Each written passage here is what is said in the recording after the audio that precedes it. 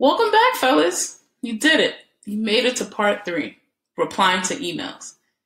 You guys are doing great. Hang in there. We are almost there. Now, in the previous lesson, we learned about composing, right? And how to create a new message. But then there's also replying.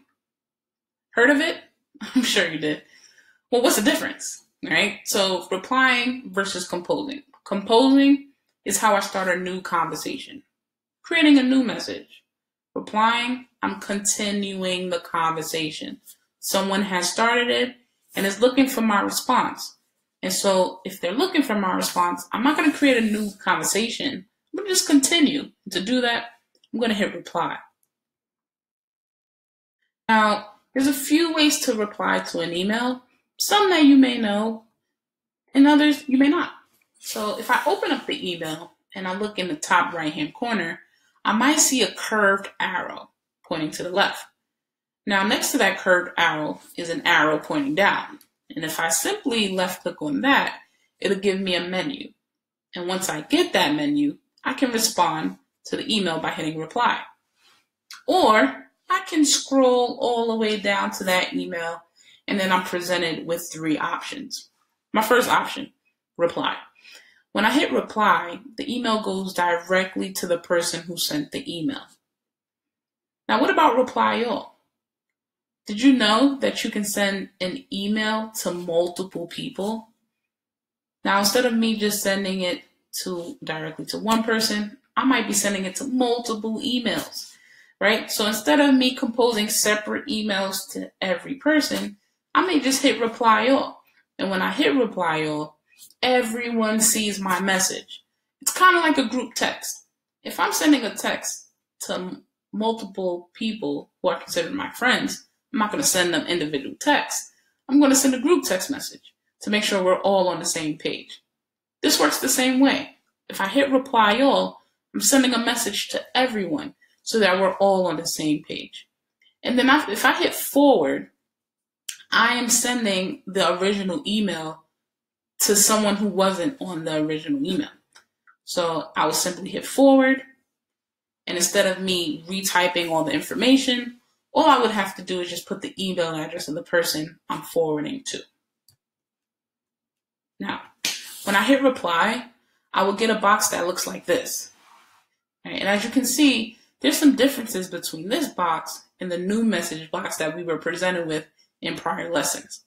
So in this box, one of the differences, where's the subject? Now, you don't have to create a subject when you're replying because you're continuing the conversation. The subject hasn't changed. We're just continuing the conversation. So all you have to do is type your response. So as you can see in the example below, all it's waiting for is your response. The email address of the person you're sending to is right there. You don't have to type it. They're just waiting for your response. So once you type your composed email, you then hit send, and it will go to the person that you are intending for it to go to. Now, let's just say I have a text and I want to send some information from that text and put it into my email. Now, I can waste time going back and forth and typing the information into my email, or I can do something called copying and paste. I know you guys heard that term. I know you learned it in previous lessons. So this is a great way for you guys to save you some time and to get the information that you want inside of an email without having to necessarily type it. So let's just say I have a text and I want to copy and paste that information. I'm going to put my cursor in front of the text of the email, and I'm going to left click and hold. When I left click and hold, I can then drag that blue highlight over the information that I want to copy. Once I get to the end of that information that I want to copy, I let go. Once I let go, all I see is a blue highlight.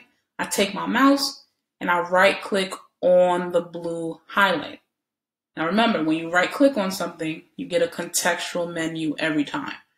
In this case, if I right click on the blue highlight, the options that I do get, one of the options is to copy. So I'm going to hit and left click on copy. And all the information that I highlighted is now copied, waiting to be pasted. Okay. So I will go inside of my email and I will simply right click in the main body of that email, and I would right click.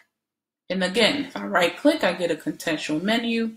In this case, it gives me the option to paste. And so I'm going to take my mouse and I would left click where it says paste. And when I do that, it would allow me to paste all that information into the text. Now remember, there are two ways to copy and paste. Right? So one of the ways to copy is, yes, to left click and hold, right click with your mouse, and to copy that information. Or you can left click and hold, and instead of right clicking, you can hit Control C. Remember, Control C is to copy. Now when I get to my email and I want to paste it, instead of me right clicking and hitting paste, I can do Control V and it does the same thing. It pastes. It just depends which one you're comfortable with and which one will save you the most time. So either option is fine. Now, just a reminder, if I'm composing an email and I'm using my inbox, I'm replying, I have all this information, personal information in front of me, and I'm now ready to leave, it's important that you guys sign out of your emails. Now, in the top right-hand corner of your emails, you should see the first letter of your name. You may even see a picture, but it's usually located in the top right-hand corner, a large circle with either the first letter of your name or a picture. All you would simply have to do is left click on that image and you'll get the option to either add an account or to sign out. In this case, because I'm leaving and I don't want anyone else to have access to my email or my personal information, I'm going to sign out. But for you guys, do not sign out. You still got work to do. You only sign out when you're completely finished and you're ready to go. Now, when you guys sign out, you may see this, right? Where you guys, where it's asking you to type in the information of your email address to log back in. But we don't want to log it back in at this point. We are finished. And so we will simply be signed out of our emails. And that screen will be there for the next time we're ready to log in. Whew. I don't know about you guys, but I'm beat. Congratulations. You made it to the end of part 3. Now, fellas, go ahead back into that classroom and go ahead and complete that assessment for part 3. We are almost there.